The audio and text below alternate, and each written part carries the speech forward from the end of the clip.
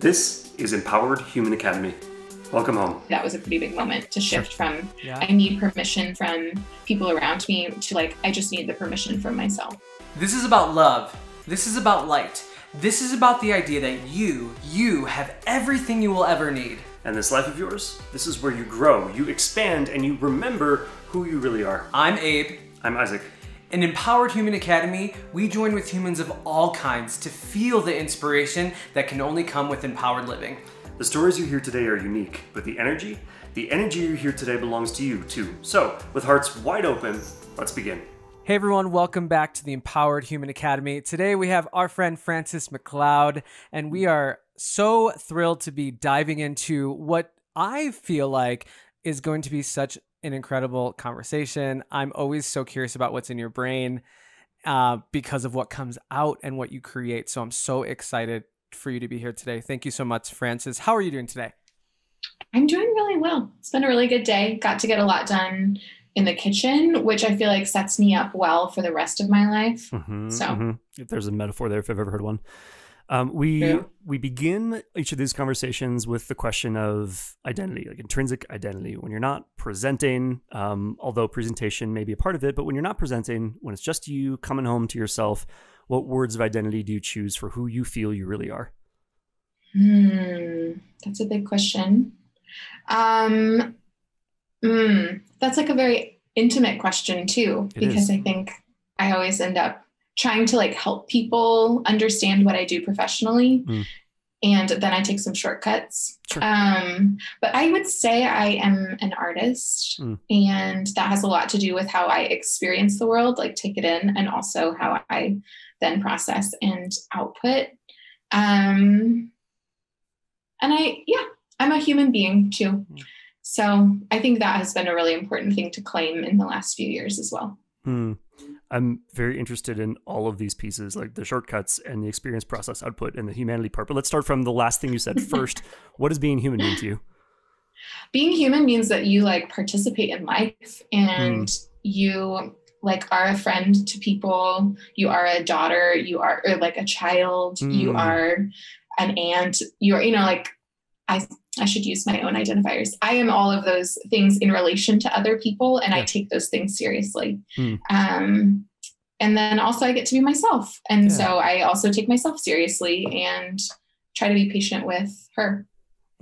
Yeah, that makes sense. It's cool, like hearing you hold both of those things as important, like the way you relate to other people, plus who you are. Actually, can you talk about that? Like how does like briefly, how do you think about like I am Francis, I'm all of these things for different people, and also I am myself? Like how does the whole feel to you? It's feeling better than it's felt in a while. I can tell you that. Yeah. I think that's been a source of a lot of inner turmoil, just to figure out, like, I think for the longest time, I just wanted people to tell me who they wanted me to be, like what was going to be the most effective version of me. So I was very like about the input and just like, how do I respond to that and give people the best thing that they can ask for? It's very achievement minded. And so it's been a transition to say, like, rather than what do you think I should be, like, who do I think I should be? And like, what are the parts of myself that people have reflected back to me, but that I am responding to and feeling some conviction with? And then how do I live as that person rather than an idea? Was there a moment where you were like, oh, this kind of needs to flip or change in my life? Owning and living as yourself versus only kind of living for other people or other people's perception of you? It's sweet of you to think it was like a one-time event. It's constantly. Yeah. It's like once a year. It's every 3 years. It's like, oh yeah, that doesn't make sense. No one is asking me to do that. And so I think just like the word permission has become really important. I did the Artist's Way a couple of years ago for the first time. I'm happy to do it 1,000 more times in my life. But there's like a whole section about permission, and like they kind of break down like who your mentors were, and like your mother, your father, your teachers, like, and talking about who gave you permission, or like who allowed you to become who you are. And I realized that like all of the people had given me 100% permission. It was me who was like holding that back from them, or just like believing that they didn't really mean it, or they're going to be disappointed. And so to kind of shift from, I would say that was a pretty big moment to shift from, I need permission from people around me to like, I just need the permission from myself. Totally. Can you share a little bit about the Artist Way for those of the listeners who don't know about that? Yeah. It's actually written by a screenwriter, which is so interesting. She wrote this. It's like a 12-week course. Sometimes people do it in groups. I did it at the start of the year, and just a bunch of other people I knew happened to be doing it.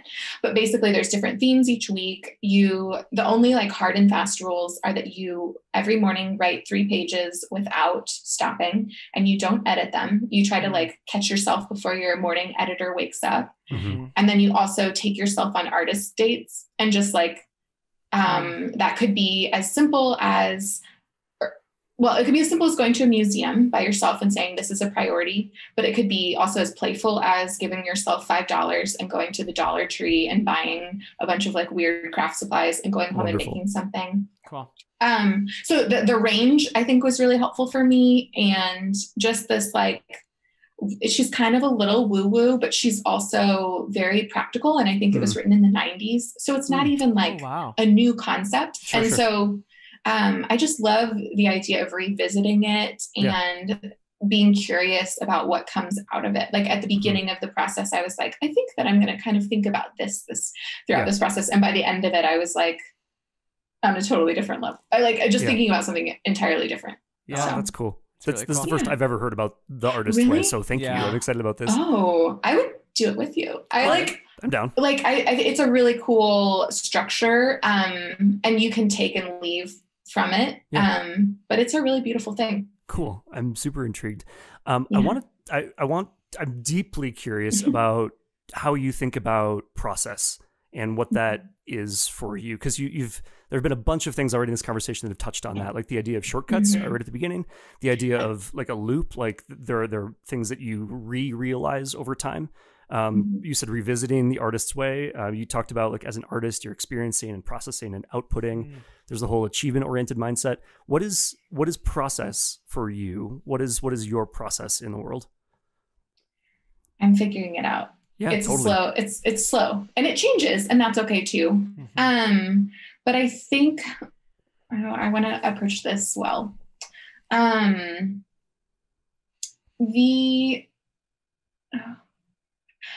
process is rooted in permission. Okay. So it's rooted in curiosity. It's rooted in curiosity. And it's just kind of like following what is interesting. And being gentle with myself along the way and giving myself time. I'm making this sound like it's like a really breezy thing, but it's not. I fight it a lot. And I want to give like maybe an example to make it a little more concrete. Sure. So we met right before the pandemic really took off. We had like a wonderful trip together. We really like got along so well. And then I feel like we've connected at different points throughout the pandemic. The pandy, as it were. And I was really struggling through that transition of how to like be present at a long distance. So like my friends were like doing Zoom calls, and I had the hardest time paying attention. And so I started painting during phone calls. I remember painting on some of our Zoom calls and just being like, this is how I can participate with this many voices. This is what's possible and accessible to me. And it was honestly one of the first times that I like gave myself permission to actually paint just for myself, or to draw or make visual artwork just for myself. It was like too pleasurable. It was like too inefficient. Like there were like all of these reasons why I like wasn't doing it, even though I did it professionally, commercially, that kind of thing. And so it's been really interesting to just take that. I had so much time. All I had was time. And to say that like, well, then let's just explore this. Like if this is all I have, it's time. Like, how do I like remain inside of the work that I'm making long enough to see an outcome that I enjoy versus just being frustrated that I'm not making work that I want. And so through that, I think that I've just felt so much better when I have that kind of like creative exploration play. Yeah. At least once a week, but it should be more than that. And then also just saying like, this is kind of interesting work. Like, I'm going to look at it. I'm going to think about it for a while, which you can see on the, this is my left, just like putting up the things that I make and saying, I'm going to like think about them for a while, and I don't have to have an opinion yet, but we'll just see how I feel in a couple of days or a couple of weeks. And like, my gut is usually pretty good. And it's like the thing that I liked at the beginning. I like, oh, still like that. And then just seeing how that might apply to other work that I'm making. I have clients that I work with. I have friends that I want to collaborate with. I have like spaces that I want to fill in my home, and kind of then saying, this is an interesting point of view. Like, why don't I apply some of these things I've been thinking about to the projects that are part of my livelihood. And it's a long, that is a long process. So like, I have noticed over the years of working independently that it takes other people a couple of years to like hire me for the things that I am interested in. And that's really hard because I want to say that like, oh, I'm excited about this right now. Hire me to do this right now. But for whatever reason, it takes like a little bit for things to get traction. And then in a couple of years, it's so sweet then to get a brief from a client project that includes a personal project that I made 2 years ago. And it was like, oh, I loved this when this came out, but I don't think anybody cared. And so then to see it show up has taught me a lot about patience and a lot about, because I think for the longest time, I just felt like if nobody's responding to it immediately, then it's not valid. And if I'm not liking it immediately, then it doesn't matter. But actually saying, oh, I can live with this for a while and I can be curious in the meantime, and we can just go with it and not be so like clenched fists about it. It's been a game changer. What does it feel like? What's the change in your experience to like be more open with like timeline and other elements that I'm hearing you talk about, like not needing a thing to be like done or liked or fully understood in the moment? Like, what has that done for your daily experience as Francis, as a creative, as an artist? All these things. Well, it definitely goes back to just being a human and saying that like, oh, I want to be a person. And like, yes, I have these goals. Yes, I have these desires professionally. But I have these people around me who expect me to show up as a person and need me to do that. And I need them to do that too. And so,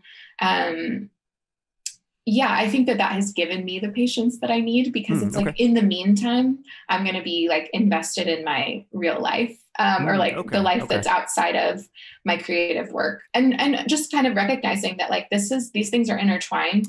These things take time. And I'm going to be the better version of myself if I give it time. Totally. I want to make sure I'm hearing you right. It sounds like you're saying that withdrawing focus from one area to kind of let it gestate while you focus on a different part of your beingness. Is that right? Yeah, for sure. And saying that like that happens just with the creative process in general is like, I need time away, or I need time for my brain to like incubate something. I need to go on a walk. I need to do my dishes. I need to have a conversation. And then when I come back to it again, I'm fresh and I have a better editor inside of me. I have like a more sure footing. Totally. Being an artist, in the beginning of our conversation, you talked about being an artist and a human, and we're artists too. And you know, have you ever struggled, or what's your relationship to, you do art for your job and for, clients and stuff. And also that doesn't, when you're operating as a human, you're still looking and perceiving the world as an artist. Like, what is it like to be an artist and a human at the same time? This is a very vague, big question, but like, in your experience, what's your relationship to those two things? And how has that like impacted either your own human lived experience outside of work, and how has it impacted your work, like bringing your humanity to your work? Does that make sense? It does. And I'm so scared because it's such a big question. Totally. But no, I think I just want to, I want us to like have a good conversation approaching it from the right direction. Because it's my favorite topic. Yeah. Or it's a topic I can return to over and over. So, it's like the heart. Okay. in my experience, it is very hard to be an artist in the world. I don't think that the world is super friendly to artists. I think we're so efficiency minded. I think we're so like economy minded that it's very hard to say, this is worthwhile. Like this is the thing that I should do with my time and resources. So just to say that from the outset, that I just don't think that our environment tends to be very friendly towards that. Yeah.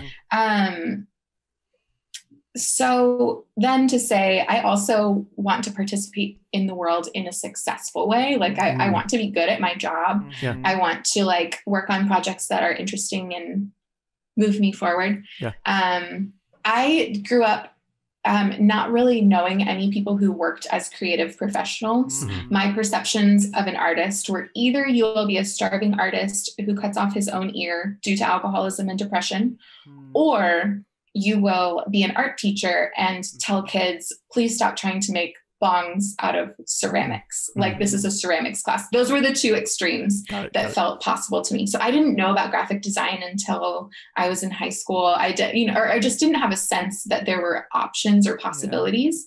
And so it's been so rich and rewarding as an adult to meet so many creative artists, professional, like people who have made a successful livelihood out of their thing that they're interested in. Yeah. So I think kind of like arriving into that possibility has also been really helpful. But I feel like I've had to look a lot of places, and I've, just been so curious about what it looks like to be a female, what it looks like to be a woman, to be an artist, to be a human, to be a participant, like all of those things. It's been a confusing journey. But the ultimate outcome is that like, I'm the only person who can decide what's most important for me. And that like, there is not going to be a perfect mentor, a perfect role model. There are so many people that are interesting to me. There are so many people that can teach me, but I am not going to be able to be our friend Frida Kahlo. And I don't want to be, totally. So just kind of letting go of that dream or like expectation has been really freeing, and makes it feel like now we can just figure out what it means to be myself in this world instead of something else entirely. I love that. You talked a little bit about showing up as a woman and an artist. And you have worked with a lot of big commercial brands, Facebook, Chipotle, like those are some of the brands that just come off the top of my head. But like, what has it been like being a woman in that space? That could be, is it male dominated? I have no idea. Like what has your experience been like? I would say that the people at my level are pretty equitable. Like it's pretty, across the board interesting, but I would say there aren't a ton of mentor figures or role models or people who are at their, like at a healthy point in their career at age 50, who are women in my industry. Sure. That could be because people want to have families and women take on that role and do it really well. And that means that you give up opportunities within your like perceived industry. But also I think that women are really multifaceted and capable of multitasking in this way that like the older I get, I'm just curious about so many more things. And so at this point, I'm like, I could not focus powerfully on one sector of the graphic design industry. There's too many other things I want to do. Cool. And so I think now it's kind of opened up into like, I'm very curious just to see like what women are up to and like how they have navigated those things that seemed so complicated to me at the time. And it seems like most of them are just like, it was one day at a time. I just did the next thing. I just decided in the moment, this is what the next thing is. Totally. So, and being quiet enough or like grounded enough to decide that is good for the next thing to do, right? Like you were talking about, it's not like, it's not like we can be 100% Frida Kahlo. We don't want to be. I mean, we shouldn't. I mean, I don't want to be at least. But how can we learn from the different people? I find it really interesting that you said like there aren't a lot of like mentors later on in their careers in your sector. I just find that fascinating. Because it's so easy to be like teaching profession or law or, finance. There are so many people who've been in this, but art is just interesting in that space.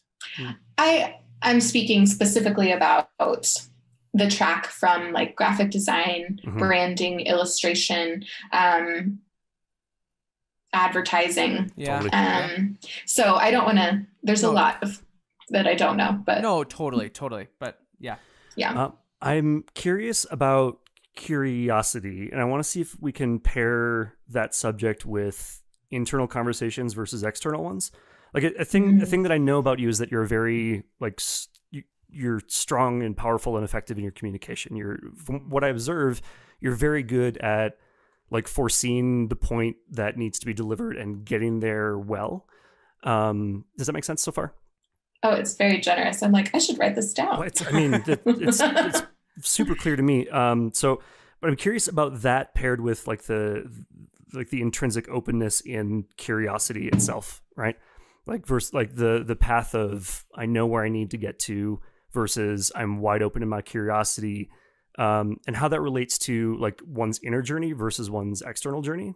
So maybe the question I want to ask is like, as you are like engaging in life as yourself and listening to yourself and what you want, how do you at all bring other people in on your journey of curiosity? Does that sound like a thing?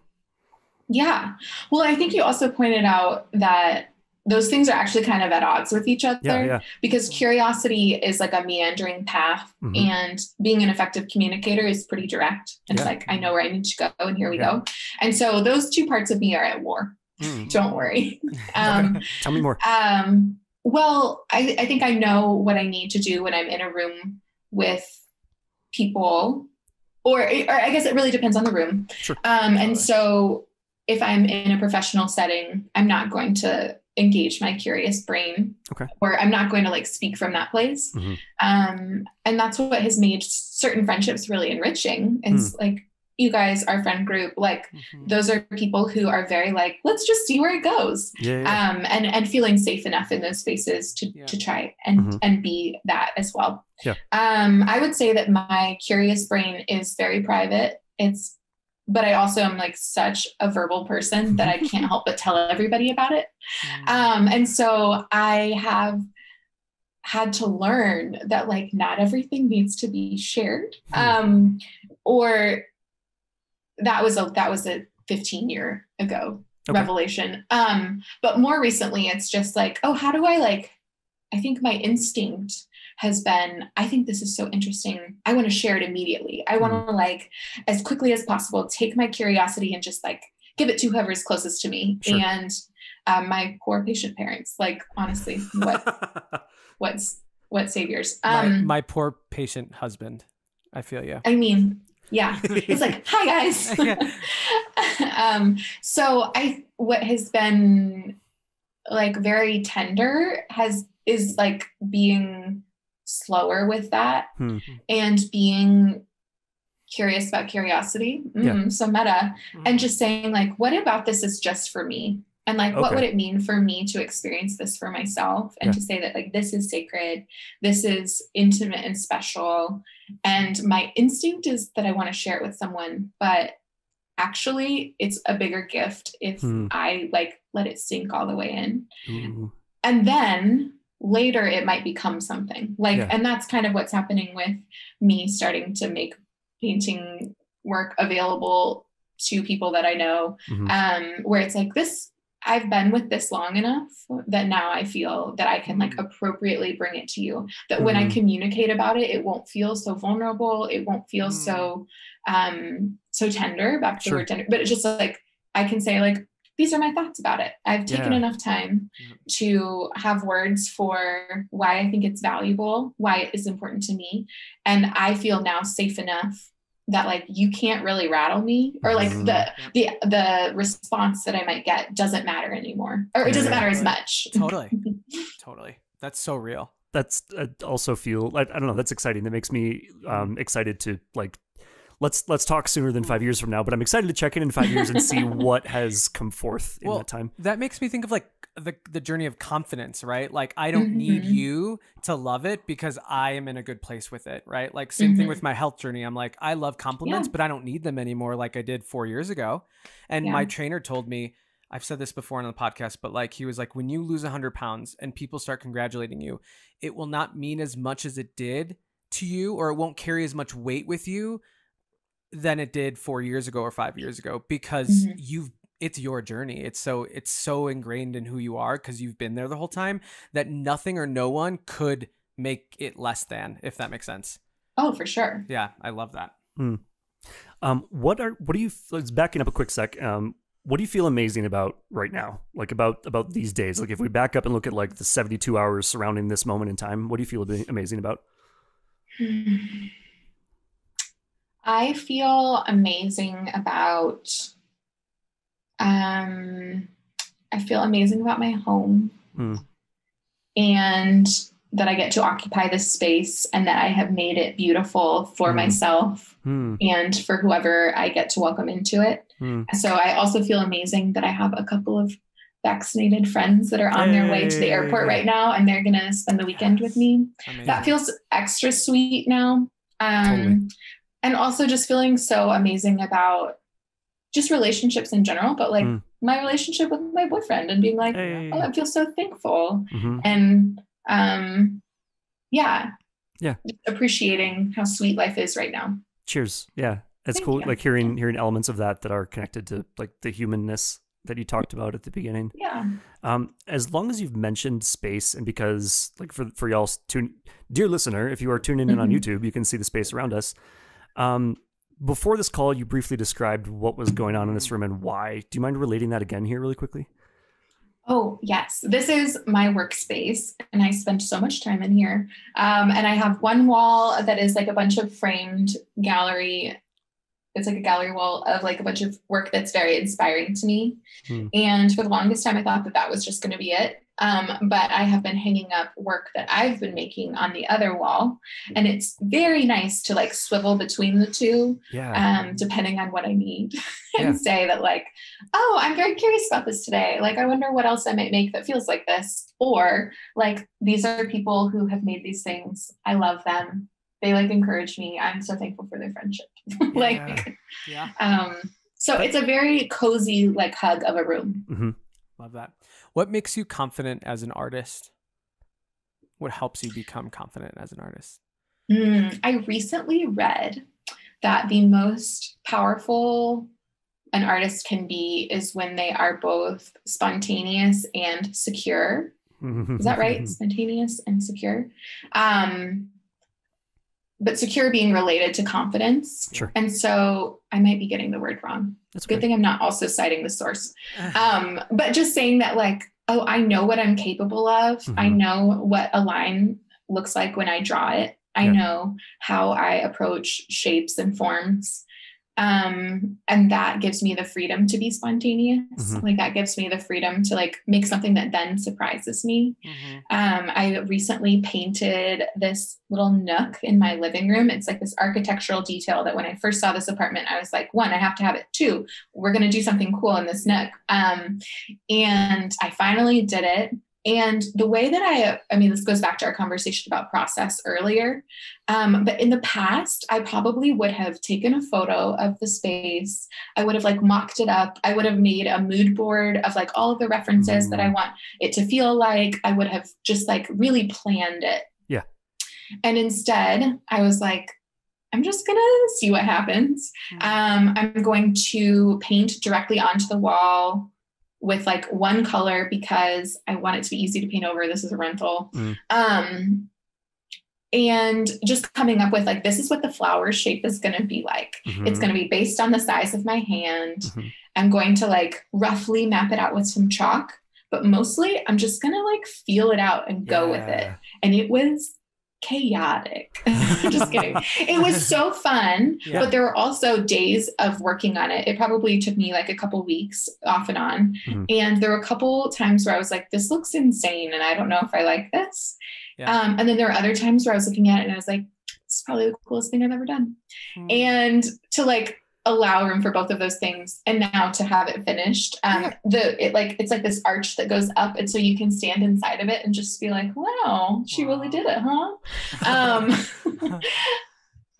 But it was the first time that I like mapped out what the program of this artwork would be, and then just like let myself go. Yeah. So cool. I love how this ties to like the discussion of the space that you're in right now. Like these are now two very strong examples of what I see as inhabiting your process. That's super cool. Well, and it's going back to what you were talking about is the theme of permission, like giving yourself permission to kind of flow through. I mean, you were at one point probably not happy with it, right? And giving yourself permission to even feel that, or even take the next step to complete it. You know what I mean? Definitely. Go ahead. Sorry. I was just saying, and the permission of, this is the first time I've ever lived alone. And so I previously have shared my space with other people and have spent so much time, whether that's my workspace or my home life. It's like, oh, I have to like make sure that other people feel accounted for, and or I feel apologetic about my mess, or I feel any number of things. And so this experience of living alone has just really kind of like ripped all of that off and been like, you're making excuses. You need to get to work. Totally. Holy parallels, Batman. Like taking care of your internal space and process and your private curiosity and all of that. That's really cool. I'm just overwhelmed with how cool that is. What do I want to ask you next? I want to hear, if you don't mind, a little bit more about the idea of like inhabiting your space. And I recognize that those are words that I brought to the table. So I want to hear how you think about like the fact that you are physically surrounded by things that point to your process. Did you do that on purpose? Was that kind of like a gut thing that just happened and you, I don't know, like how do you think about all that? Right. It's a good question. This space is much about that because I do work in this space every day. The rest of my home, I've kind of like let it evolve. I'm constantly moving things around. And just really trying to like make it as pleasing as possible to me on that given day with what I have. And so often at the end of the day, my boyfriend will be like, "What'd you do today?" And I'm like, "Oh, I just moved things around." I was like, "I moved things around. It felt really good." And he's like, "You do that almost every day." But it has such an effect on my being. Like I feel more at home. I feel like I'm taking care of myself. Or taking care of whoever might come into my space.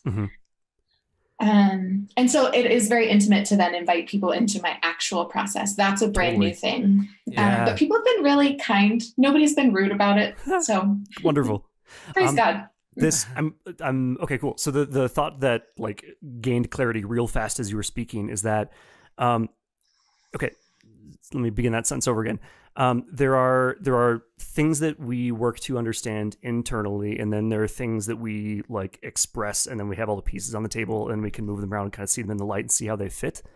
Tell me about the things that you need to get outside of yourself to understand versus the things that you can process internally. And I don't know if that relates to artistic expression or curiosity or anything like that, but like, what do you need to manifest to get out into the world versus what do you hold inside until you understand and then bring out? Does that make sense?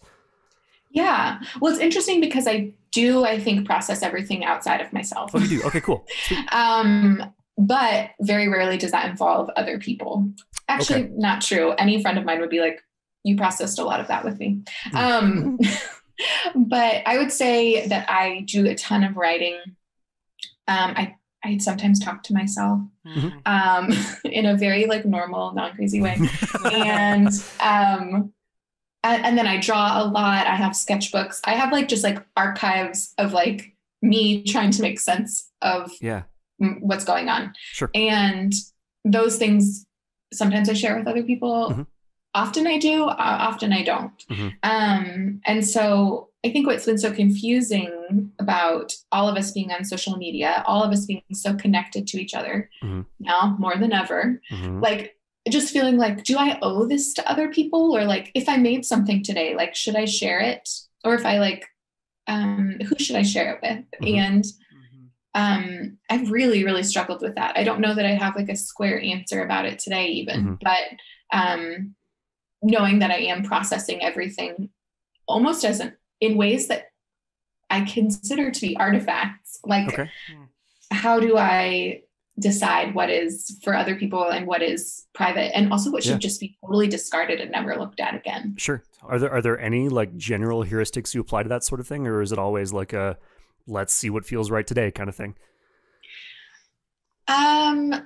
I would say that I've shifted.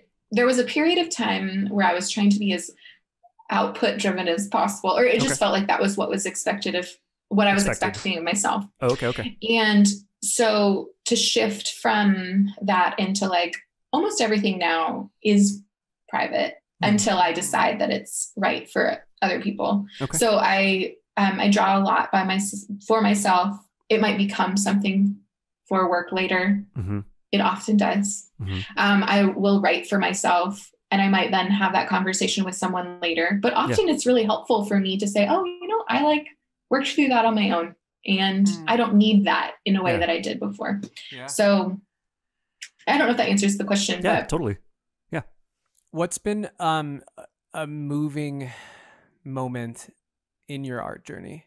Like a moment that just kind of like wowed you or changed you or impacted you in a way that really stands out in this moment? I have one that comes to mind. A very like impetus related one.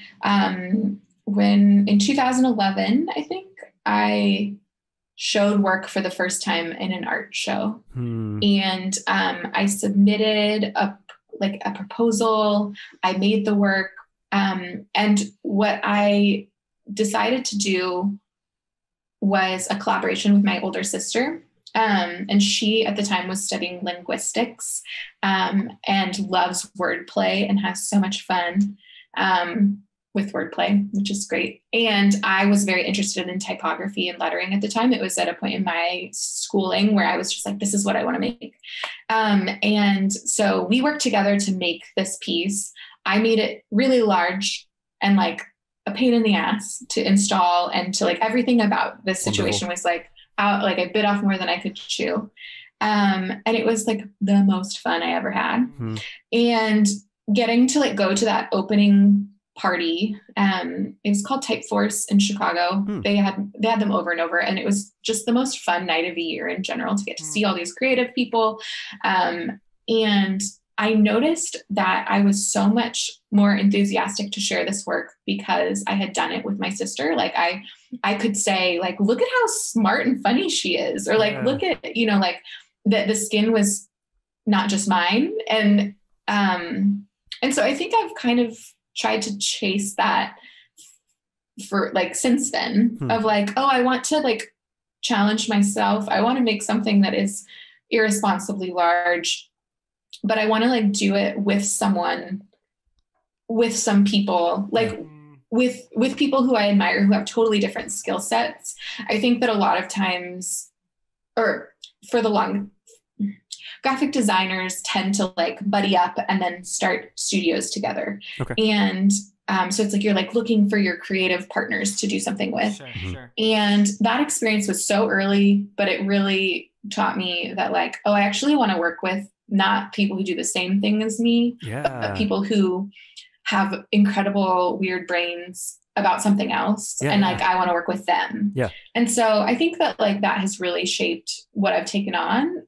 And then, I mean, it allows me to be very infinitely curious. It allows me to like learn more about something else. It allows me to also like collaborate with someone who I wouldn't otherwise get to have that like intimate friendship with. And I love that you asked that question, Abe. I like hadn't thought about that in a while. That's really cool. I have a picture from that on my wall. Super cool. From that installation. Yeah. I love that. Neat. Collaboration is something that I was curious about. Like, and so I'm glad that this came up. Is that then something that you like? Do you actively seek that out, or does it happen naturally in the course of your professional work? Like, how do you come into contact and then collaboration with people who are all over the creative expressive map? It's like a slow thing, you know what I mean? Like, good things take time. Totally. And so much of that is rooted in friendship and just like following along with people along the way, like connecting at different points, being active friends with people. And then just coming to a place of like, oh, I think we should make this together. And I like feel really good about it. Like I'm excited about it. You're excited about it. Let's do it. But that doesn't happen immediately. And anytime I try to force it, it usually doesn't work. So, and that reminds me of what you were talking about earlier. Like I put this piece of work out and 3 years later, someone was ready to work with that piece, right? Like, and having that patience in between. Is there any element of that that's intentionally casting out into the future? Like, are there things that you're planting now that you think may come to, like, they may emerge from the earth in several years from now? Or is it always like oh, I'm surprised right now by what the thing I did 3 years ago has turned into? Does that make sense? It does, because I wish I have never been someone with clear goals. And so I'm sort of envious of people who are like, I know what I'm doing and these are the steps. Because I'm sort of like, oh, I could be down with a lot of stuff. I think this is interesting. Totally. So I would say for the most part, I'm usually kind of surprised. Cool. But it's more, do you think that delight is the better version of surprise? Ooh. Like that it's like, oh, I knew it. It's familiar, but I'm still thrilled. Sure. Surprise is like, I can't believe it. And this is totally. This makes a lot of sense. Yeah. I don't know if you can tell by the way I'm physically lighting up over here. I identify super hard with just like the delight of life's expression in the moment and how you can trace those threads back as far as you want. But I don't know, like the like to wax philosophical for a sec, the fact that the expression of life ends up being so inarguably beautiful at every moment is shocking to me, and seeing how like we all get to be a part of that, like almost an unwitting part of that, is wonderful, right? Oh, it is. If you were approached by someone who's an artist and who's like really good, or just really good at what they do, and they're like, I don't have confidence, what would you tell them in terms of encouragement? Because I feel like a lot of artists are so hard on themselves. Yeah, the hardest. That's a stereotype, of course, but what would you tell them based on your journey in your trusting and your confidence in your permission? I have had people ahead of me give me confidence because I think they sort of like modeled a couple of things. They modeled that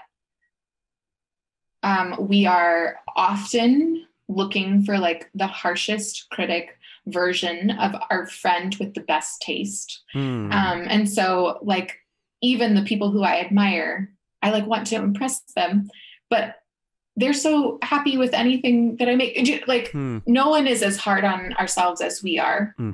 That can be true. And then also like by giving myself permission to take my work seriously, I am giving you permission to take your work seriously. And if you don't take your work seriously, that messes with my perception of how seriously I should take my work. Does that make sense? It's reciprocal. Like, my work is interesting and important and meaningful. And your work is important, interesting and meaningful. And like, if that's not true of you, then like, I don't know, it like shakes my belief in that for myself. And so I think we kind of like all hold each other up in that of like, does that make sense? Yeah, it does. It does. I've never heard an encouragement kind of circular kind of like we all need this for ourselves and each other. So it's just that reminder then, right? It's like, no, actually we need your light. We need your talent. We need you to trust yourself. Here's the invitation. We need you to be patient with yourself long enough to see this to the place that you go. Ira Glass has the famous quote of like our taste outpacing what our abilities are, of like the 10,000 hours of like, I know what's good, but I can't quite make it yet. And so that is such a helpful encouragement for anybody who's starting out or just like trying a new discipline of just like, please stick with it. If you think it's interesting, do it. Yeah, totally. What else? What else? You talked about like being curious about like an increasingly broad spectrum of things over time. What else, right? Like your like graphic design, I know is a thing that you do regularly, and impressively. What else are you interested in? I am very curious now about spaces and honoring the spaces that we inhabit and how like beauty is part of functionality. There's a balance there. And so just to say, what would it mean to surround myself with beautiful things? What does it mean to create beautiful things for other people to like have in their daily lives? Yeah. We've experienced this like increased desire for comfort in our homes. And I just feel like that's a really powerful space to embody. So very curious about space and making objects. I've been painting on things that I've found that I like. I told you about my Nook, but I also recently painted on a red leather chair that I found at a thrift store for $40. Go on. Very cool. Maybe I shouldn't have told you how much it cost because I would love to sell it. Just kidding. I like it in my own home. But I've also painted on a couple of lamps that I found, just like, oh, I like found this object in the world and it said something to me. And so I brought it home and then I lived with it for a little while and I decided that I wanted to put something on it. Yeah. And I did. So that is feeling really fresh and like really good. Cool. And I've been, again, with it long enough that I can talk about it publicly with you. Cheers. Yeah. So. Is there significance in going from like a blank piece of paper to a two-dimensional construct to having like a physical thing that you can like touch in 3 dimensions, something that's expressing itself to you that you're then extending with, by painting over it? Is there significance there at all?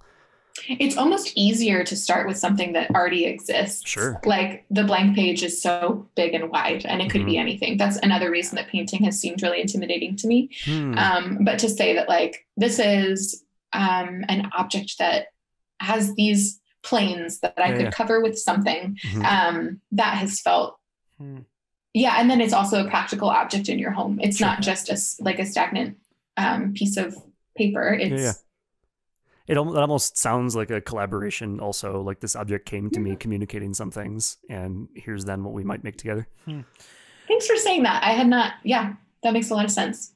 When you hear these 2 words, what initially comes to your mind? Alive and art. Alive and art. I really hope that means anything. I hope that could be anything. Cheers. Yes. So believing that the food that we're sharing is art or the time that we're sharing is meaningful, like just being awake and alive in the moment, in whatever it is that you're doing or working. Like, I think that's the point of view of an artist that makes us so valuable to the world around us is like, oh, I'm like receiving all of this as all of this is art. And I'm going to bring that to the world. I love artists. And that's why I feel like I'm surrounded by creative people. But totally. Yeah. There was no wrong. That was an amazing answer. I was just curious what that sparked in your brain. So before we wrap up, I've got one last question. What do you, and if this applies, maybe it doesn't, what do you understand cognitively that you don't yet understand in practice? Everything. So much. Okay. No, I think that often I I've been realizing that there are things that I say are true, but take me so much longer to learn, or cliches that I'm like, that's a cliche. And then 5 years later, I'm like, that's fundamentally true to my existence. Totally. Yeah. That's amazing. So I feel like even as silly as, I remember I started saying YOLO ironically back when everyone was saying it. I was like, that's so funny to be someone who just wholeheartedly is just saying YOLO. And then later I was like, but you do only live once. Yeah. And that's also how I learned that anything you do in satire eventually becomes true. It's a slippery slope. So I appreciate that as a thing to keep in the back of my head. Be careful of satire. Sweet. So careful. Final 2 questions. The first of those final 2 is, what does an empowered Frances look like, feel like? How does she behave? What's going on when Frances feels empowered as shit? Okay. Well, an empowered Frances is taking good care of herself. The fridge is full. She has plans for what the food is going to be for that day. Yeah. But also an empowered Francis is pretty balanced. Like going on a walk and like paying too much money for coffee every day. And also taking time to like make something for myself and also answering my emails in a timely fashion. So like, it sounds like very holistic, but I think, only like 20% of that day is actually profitable from like a line item perspective or from like a business owner perspective. And so it's been really hard to say that like, oh, my output is probably much lower than what I think it should be, but it's ultimately going to be better if I protect it. Yeah. That's really cool. I'd never heard of it like that. That's cool. Really cool. That sounds like a transition made in confidence. Yeah. That's really cool.